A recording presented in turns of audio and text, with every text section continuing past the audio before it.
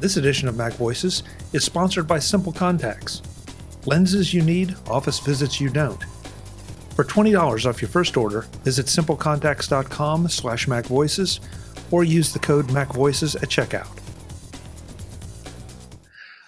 Welcome to MacVoices.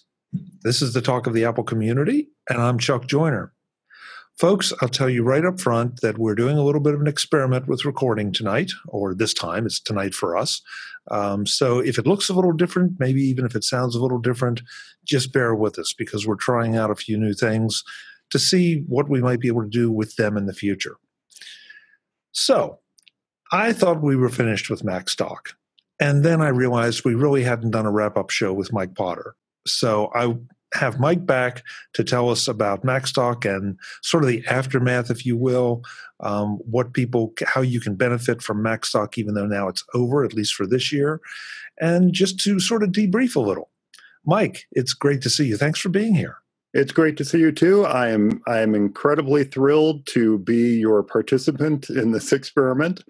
I do see I'm maybe a little dark, maybe a little grainy. I don't know, but we do have a storm rolling in, so that might be why that's getting a little dark outside. So, and so if you suddenly cut out, we'll know it's not the experiment; it's a lightning strike. It's a lightning strike. Yeah. And then also, I wanted to say, I'm not sure I'm ever done with Macstock. It seems like I've already started working on next year's stuff.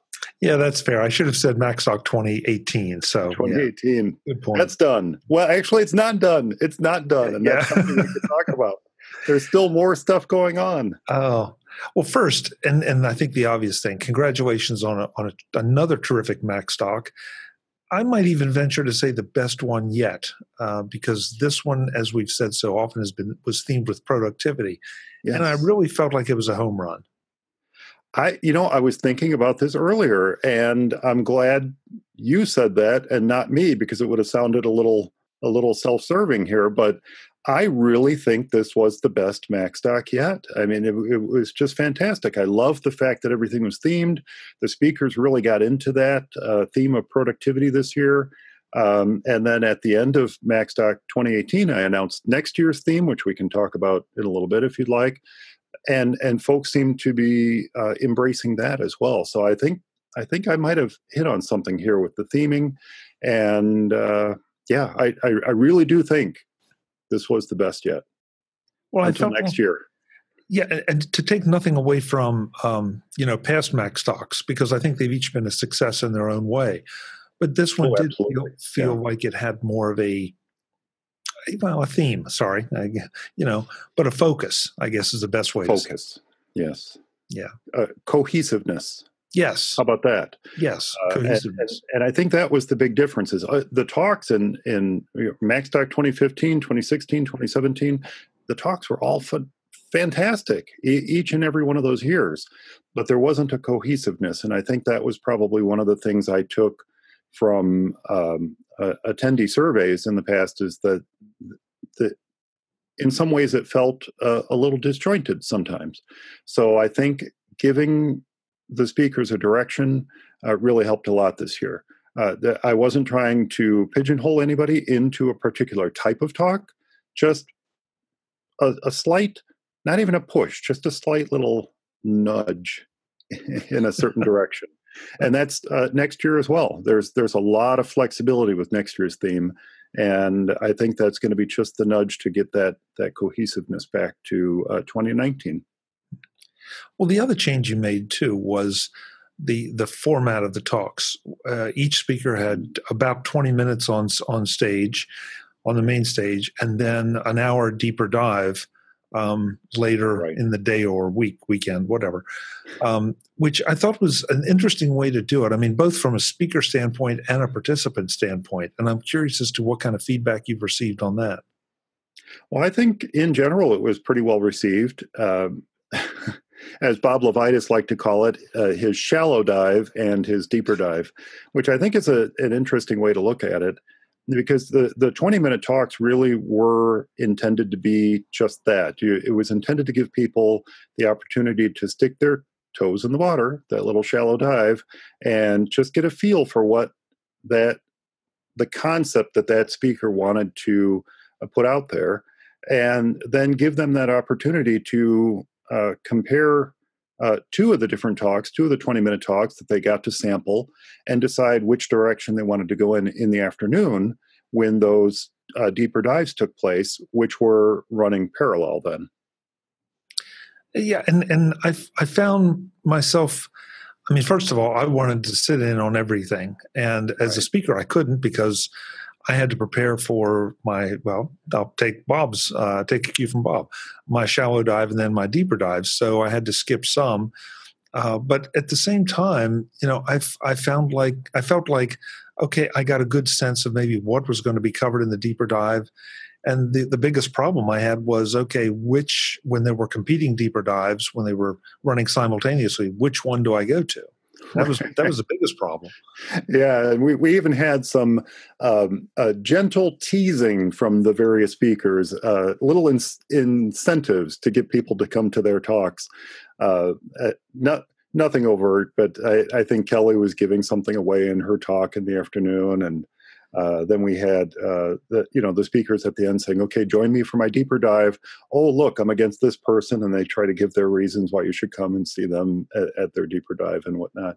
It was fun. It was all in good fun, and that's what I really like is everyone just has a great time with it, and I think that applies to attendees and speakers alike. Yeah, yeah. So one other thing different that you did this year is you offered something called the Digital Pass. Yes. And so we've talked about that a little bit here, but maybe not as much and that's going to be sort of the focus, or at least part of the focus of this discussion, is that for the folks that couldn't get to Macstock or the folks that had to make that choice between which deeper dive, or as I recall, there were some folks you said that just simply they wanted to support Macstock. This is a way for them to benefit from it, but not have if they weren't able to attend.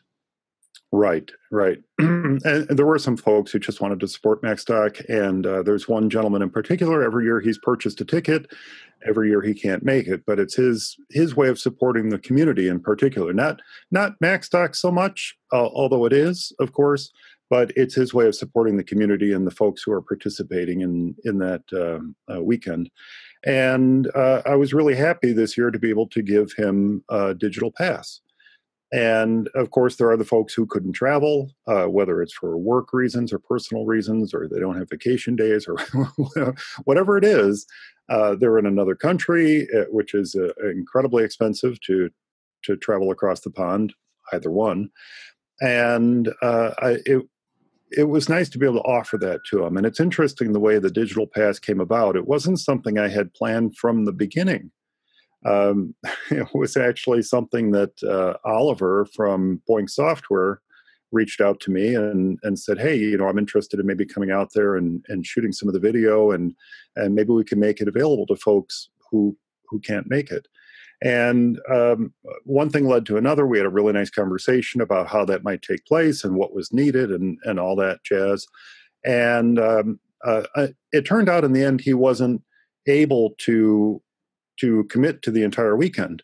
So at this point, I was kind of committed to the idea, even though I hadn't announced it yet. I just thought this was a really great way to extend Macstock out to folks who couldn't be there. So I found another way to make it work, and I only promised that the 20-minute talks from the main stage and the deeper dives from the main stage would be part of the digital pass. But I'm making a very concerted effort to include the deeper dives that were in our breakout room as well, because I did record them. I did briefly look through the recordings, and it looks like I'm going to be able to use them.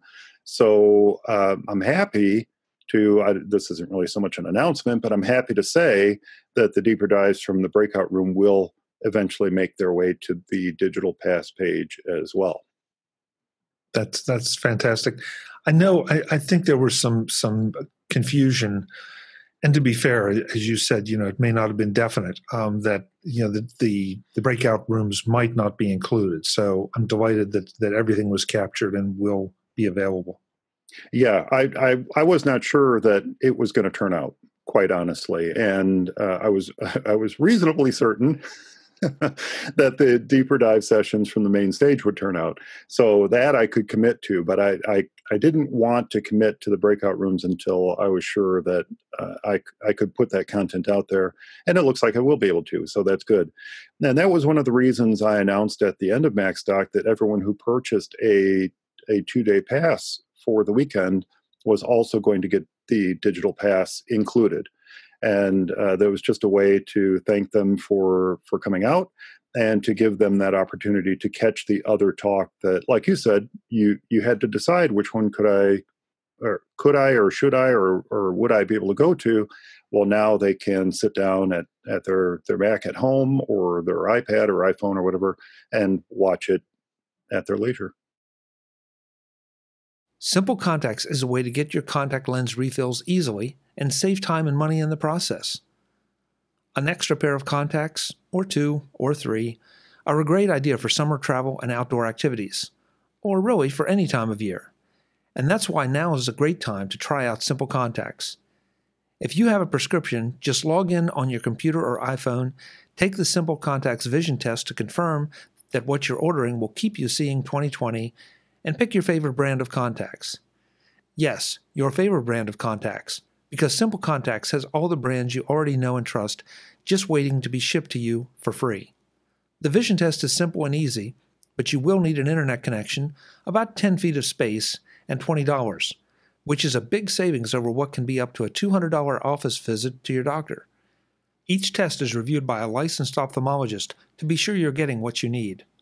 With over 4,500 5-star ratings in the App Store and a support team that's just waiting to answer your text inquiries, Simple Contacts is clearly doing something very right. And you know that I said you need $20? If you visit simplecontacts.com/MacVoices or use the code MacVoices at checkout, you get $20 off your first order. That means that you will get the Simple Contacts eye exam for free. That means you have nothing to lose and everything to gain. Saved money on your contacts? Saved time at the doctor's office? The convenience of taking the test and ordering whenever and wherever suits you. And it should always be about you, right? You do need to understand that Simple Contacts is not a replacement for your periodic full eye health exam. They will affirm and review your prescription, but they don't write completely new prescriptions or examine eye health. That's simplecontacts.com or the code MacVoices at checkout to save $20 on your first order. Give Simple Contacts a try, and you may never order contact lens refills again any other way. Thanks to Simple Contacts for their support of MacVoices. So at this point, do we know how many hours of video that you're releasing in the Digital Pass?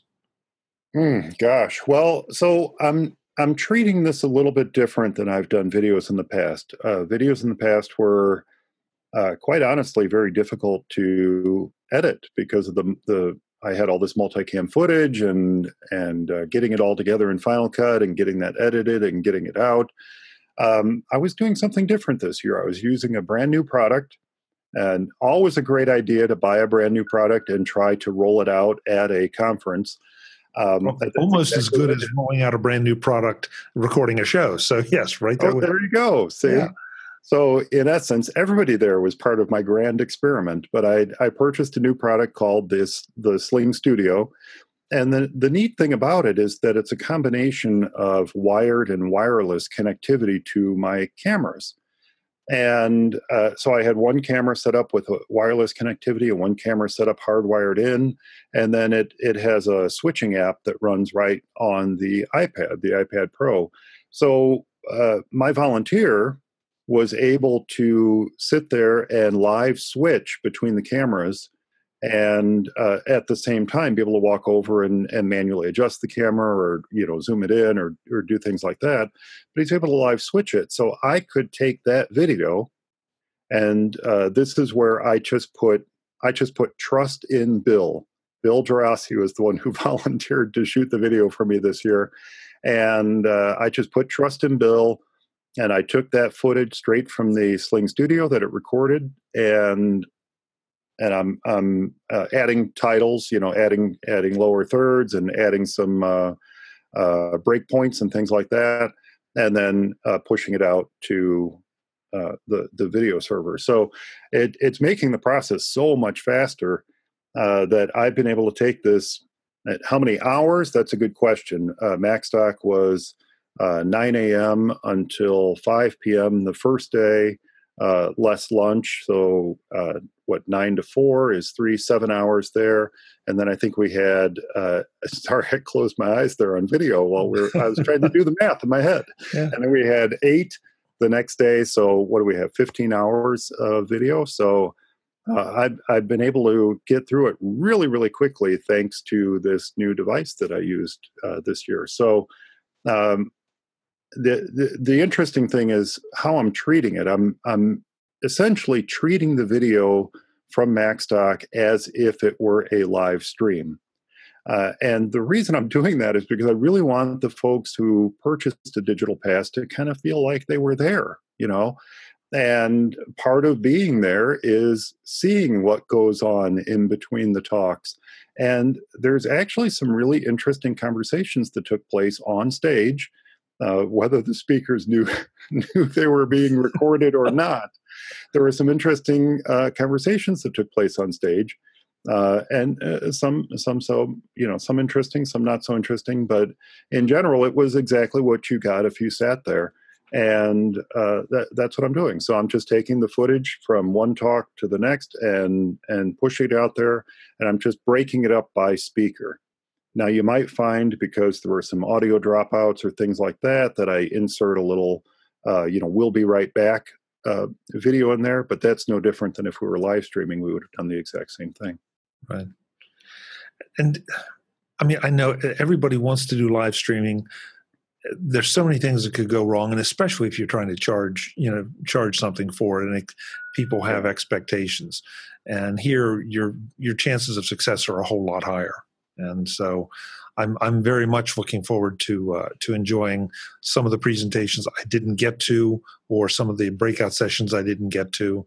And also, frankly, the fact that you're doing it, I took some notes and sessions, but there were things that, they get by you, and then it's like, shoot, I should have made a note of that. Well, now I'll be able to go back and get my notes. Yeah. I don't have the slides for every speaker. And in some cases, for example, Sunday morning, I showed the trailer for Love Notes to Newton, which was the movie that was shown, the documentary shown at the end of the day on Sunday. And I was able to take that trailer that I brought with me and showed in the auditorium. I was able to take that and insert it over the recorded video so that the folks could get a nice, clean copy of it. Now, I don't have that opportunity this year to do that with all the slides. There's a couple instances where I could do that, but in general, it will be really like you were sitting there in the audience. And I think that's a really interesting twist compared to how I could do it. Just cut it down to the talk itself, and that's it, and this is what you get. I think it's a lot more interesting approach from my perspective to include everything. Why not? Oh, and yeah, it adds to the live feel. There's no question about it.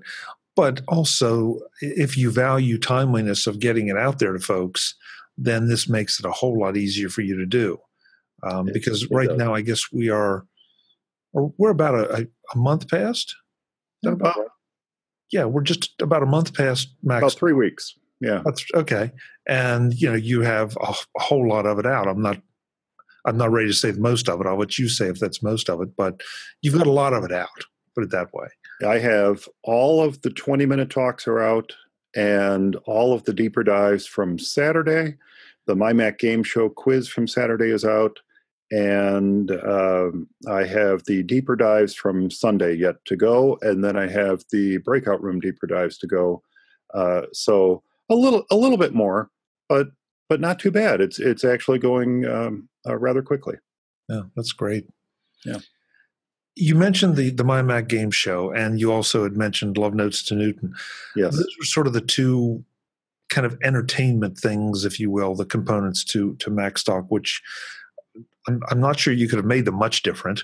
But the MyMac thing was great with Larry O'Connor right. participating by robot.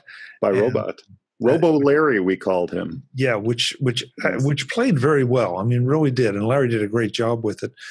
And I got a chance to talk to Noah a little bit after the Love Notes to Newton show. He seemed to be very pleased with the audience reaction. I thought the film was very, very interesting, and especially after having interviewed him, he made some comments about that the Newton, that he was trying to document the Newton experience from the standpoint that it's a way computing could have gone and didn't. Yeah. And I really didn't fully appreciate that until I saw the movie. And then it's like, yeah, okay, I get it now.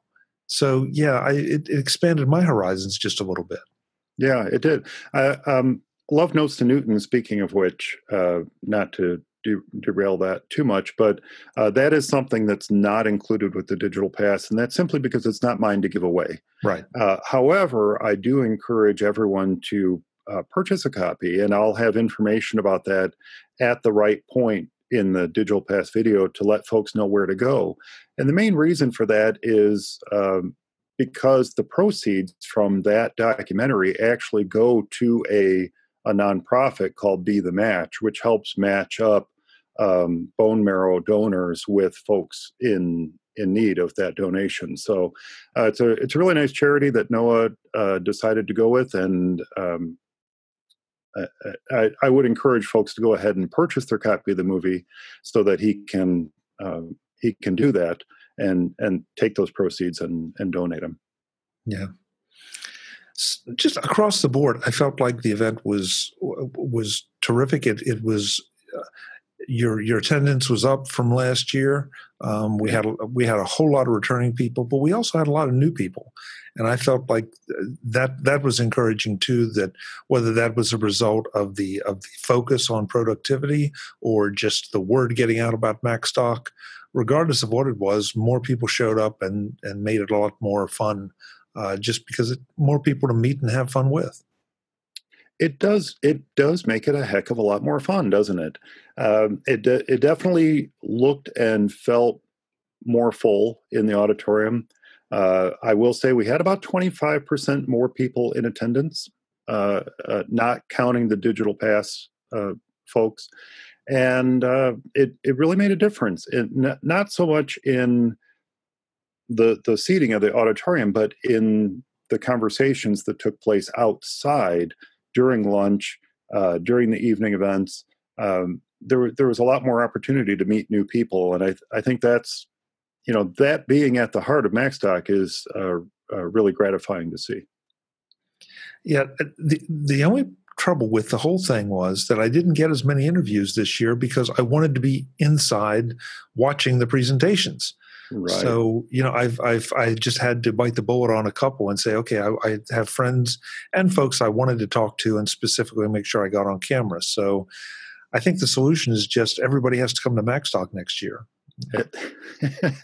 Everybody has to come to Macstock next year, and Chuck needs to be out there just, doing nothing but recording and missing all of the talks, and that's what we expect of you. No, of course. Okay. I like to see folks enjoying the talks, and I'm glad you got the opportunity to see as many as you did, and even then you still got what, 4, 5, 6 interviews done? Oh, I think it was closer to 8. I don't know. Was it? I'm not sure. I'd be lying to you if I told you. They're all very enjoyable, though. I watched every one of them. Yeah, I mean, I enjoyed all of them. I thought they were all good. We got to talk to some old friends and talk to some new folks, and just everything about the event was fun. Yeah, it really, and I got a lot of nice feedback on Barry's evening stuff too. Barry made an effort to make sure that folks didn't have to travel very far to enjoy the evening stuff, and so he used the Bulldog Ale House, which is right in front of our partner hotel. And then the hotel was very generous in allowing us to use their meeting rooms. So his game night went off really well. I popped in there later that night, and folks were having fun with the board games. They were having fun with the iPad game, which I think I said this before. I won't even pretend to know what was going on. The board games and the iPad game, and then of course, they had the karaoke at the Bulldog Ale House, which I know you were very, very close to getting up there and singing this year, but it close didn't. to getting up, not singing. No, you did get up there, but you didn't sing. Exactly. Yeah, exactly. I consider me a background something. I don't know. It's a got pip. You're a pip. a pip. Oh, good. Oh, thank you for that picture, Mike. Oh. So let's talk about next year. You announced the theme of next year, which I think everybody sat there and thought, what does that mean? So I'll let you say what it is and see if you can explain it to us. The theme next year? Yeah. Oh, okay. So this year's theme was productivity. And next year, I announced the dates. They're the 27th and 28th of July, which is the fourth weekend of July 2019. And the theme next year is create. So it's really interesting because I don't intend for it to simply be all folks going up there and talking about how they're using Affinity Photo or how they're using this or that and being artistically creative with their devices. But it could mean something as broad as creative methods for using the tools Apple provides to run your small business better. There's a lot of neat tools out there that folks are using, and yet they might be using them in a way that's not how that app or that piece of hardware was intended to be used. So to me, that's a creative use of hardware or software. And I think there's a lot of opportunity for not only the liberal arts viewpoint of the theme create, but also the practical or productive view of the theme create. So I think it's going to be an interesting experiment for folks who wish to speak at Macstock to sit down and think about what that means to them. And that's the important part of it. It's just like productivity. What did it mean to you as a speaker, Chuck? Or what did it mean to Allison? Or what did it mean to Bob, who is a productivity expert? What does it mean to you when you hear the term create? And I think I'm going to get some really interesting, thought-provoking talks submitted to me. I'll be looking to get some of those talks submitted starting as early as this fall. That's great. Because I think we all looked at each other. I mean, productivity was not obvious because everybody took it from a different angle. But create, like, okay, to your point, do I need to use Affinity Photo? Do I need to be, using something with the Apple Pencil? Or do I need to be playing an instrument? What does that mean? So I see now where you're going with it. While those are all valid, there are lots of different and creative ways of looking at the theme create. So when I put out the call for speakers, I'm going to I'm fleshing out this idea a little bit in my head. I knew that was what the theme would be, but I also realized in retrospect that it does need a little explanation, just like you asked, well, what does that really mean? And I'll be putting that out there and letting folks know that, look, you don't necessarily have to be up there on stage drawing or taking photos. Certainly Wally, with his video to go 1, 2, and 3, if he presents a video or proposes a video to go 4, that's almost a natural fit. Yeah. But he was also able to take video to go this year with the theme of productivity and make it work as well. So if you think about that, Wally did the opposite of what I'm asking people to do next year. He took a creative endeavor and fit it in with the theme of productivity. So next year, I expect folks to do that, the opposite. Maybe they're a productivity expert. Now, how can they take that and show creative thinking? Remember, Steve Jobs said that Apple sits at the intersection of liberal arts and technology. And that's the decal, actually, for folks For folks who watch the digital past, there may occasionally be a close-up of my laptop, and you'll see that I have the decal on the back of my laptop that is taken from one of the talks that Mr. Jobs gave, in which he presented that slide that showed the signpost, technology and liberal arts. And someone made a MacBook decal out of that, and I immediately bought it and stuck it on my MacBook.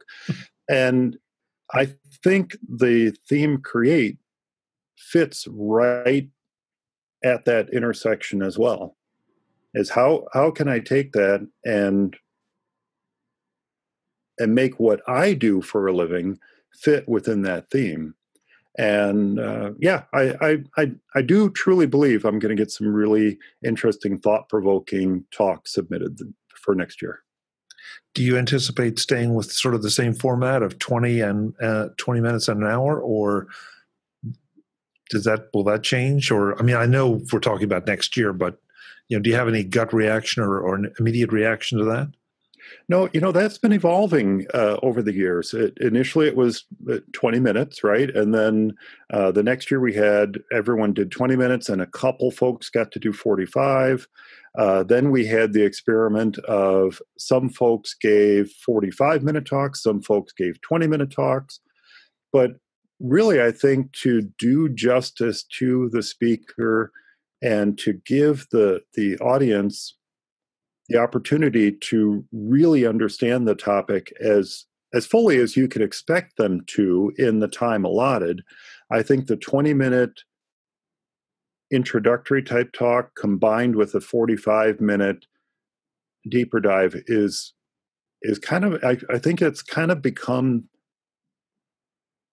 optimal. It's the ultimate evolution of where we've been going since the beginning. And I think it really is a nice optimal combination of all those different ideas. And it still gives people the opportunity to say, boy, that 20-minute talk was great. I really enjoyed it, but I don't necessarily need to know more about it. I feel like I've learned everything I want to learn about that topic. And then maybe they take that opportunity in the afternoon to mix and to mingle and to just decompress a little bit before coming back in for a subsequent 45-minute talk from someone else. I'm already looking forward to it. I was so sorry to see the weekend come to an end, and I'm looking forward to next year. It's difficult to explain, and we've tried every time we talk to somebody that has been there about just the feeling that, okay, for the new folks who walked in the first Saturday morning, never having been there before, by Sunday afternoon, I think they felt like they were all part of the family, and that's so too. That's the whole vibe, that you develop that, and it's hard to believe you can develop that in 48 hours, but you absolutely can. You really can, and it really is not just the 48 hours. You've got, now Barry had the kind of icebreaker Friday night, and he has his evening events. But it's also interesting how people are connecting on Twitter and Facebook and social media prior to the event. It would almost seem like in these days, we don't need the in-person events. And we've talked about that before. Do we need the in-person events? Because everybody's in touch all the time, 24/7. And yet they use those tools, those 24/7 tools, to get in touch and give each other rides to and from the airport, find out how they're transporting to and from Macstock, whether by train or plane or automobile. Great movie, by the way. And also to connect and talk about different things they might do while in the area, because it's actually an area that's very rich with things to do, not just because Chicago is an hour away, but there's a lot of really neat, interesting things to do just in the area where Macstock is held as well. And I think folks were investigating that, and they were using these tools, whether it be social media or email or whatnot, to connect ahead of time. And that's even folks who hadn't been there before. So yeah, the 48 hours solidified things, I think. But the days and weeks prior to Macstock set everything in motion. Yeah, agreed. So, is Macstock 2019 is the redirect set up already? No, it's not. Okay. I do have the domain name. But it's not set up yet. I should set that up. But then I found last year, I did that early. Last year, I set up the redirect of Macstock 2018 early, and folks were confused because I didn't put up the 2018 website right away. Oh, and yeah, this year, I'll do the same thing. I won't set up the redirect quite yet, because we still have the digital pass, and there's still folks out there who are going to be enjoying and also purchasing the digital pass, which is still available, by the way. So if you come to the Macstock website, and you can get there by going to macstock2018.com, and you would like to watch the talks that took place, and you can check out the schedule. The schedule is still there from this year, and then the speakers are still there. You can still purchase the digital pass right on the site. So I don't want to tear things down quite yet. I want to give people that opportunity to enjoy the content. And then I set myself up for yet another potential headache, in that I need to keep the digital pass stuff up and running while I'm switching over to the 2019 website. Usually it's December, January, something like that, when I do the switch over. Yeah. So macstock2018.com, this time not to register, but to go and get the digital pass and enjoy this year's events. A lot of fun. Yeah, and benefit from them, whether you were there or not. Well, if you were there, then you already have access, because Mike generously provided one for all the attendees, a digital pass. But if not, then this is your big chance to go and see what you missed and make plans for next year. And I'll tell you, if I can add one more thing, I will tell you that some folks who purchased a digital pass because they weren't quite sure what Macstock was, or what it was about, or the type of presentations they were going to see, I've already heard from a couple who say they're going to try to make it there in person next year. Oh, that's great. That's what we want to hear. Yeah. Folks, that could be you. It could be you. Email Mike and tell him you're coming. You and you and you. Mike, it's great to see you. I'm almost ready to get you out of here, and I don't want to do that without mentioning For Mac Eyes Only. Oh, yeah. For Mac, okay. First, let me apologize to all the For Mac Eyes Only listeners out there. For one, Macstock has really consumed a lot of my time, and as much as I enjoy putting out For Mac Eyes Only, it has it's gotten kind of the short shrift in the time that I'm working on Macstock. So I will say we did just put out a new episode this week, and it was actually a really fun episode. Dave Ginsburg invited me, by way of his Apple user group, Suburban Chicago Apple Users. He invited me to the Apple Michigan Avenue store. Nope, I can't say store. It's Apple Michigan Avenue. They don't use store anymore. So Apple Michigan Avenue invited me there, and we got a little tour of the store, and we got a presentation by a couple Apple employees on what's coming in Mojave and iOS 12 and things like that. And then afterward, we sat down outside the Apple Michigan Avenue and recorded an episode of For Mac Eyes Only right there along the river. So a little bit different than a normal episode, but we got out there, and the previous one was WWDC. So feel a little bad about that. But we'll get back in the saddle again here and start getting more regular episodes out again now that Max 2018 is over and we're doing the ramp up through 2019. But it's nice of you to mention For Mac Eyes Only, because I've always felt like Macstock is an extension of that. It's an extension of the community that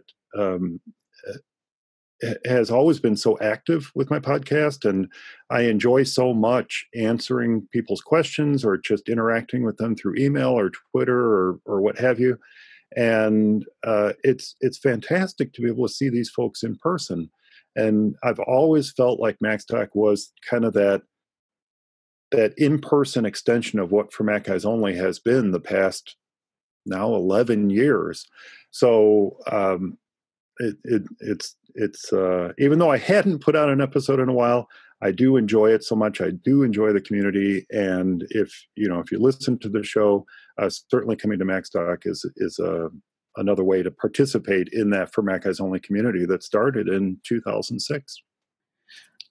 And I think all your listeners would forgive a little bit of a hiccup in the release schedule, given their knowledge of Macstock and what it takes to put it on, and especially if they've been there, they know what an amazing event it is. And you put it together kind of on a shoestring with volunteers, and just a phenomenal job. So, thank you. The volunteers are just amazing, and the speakers are amazing, and the attendees are amazing, and I couldn't do it without any single person who was there. Macstock just wouldn't be possible. Well, folks, contact Mike, volunteer next year, and help make it possible again, because we're going to have a good time. Mike, we've got to get back together more often than just Macstock stuff. So maybe a little later in the fall, get you back on a Mac jury or something. We'll find. I'm sure we'll find something. Because there's nothing that's ever going on in the Apple universe.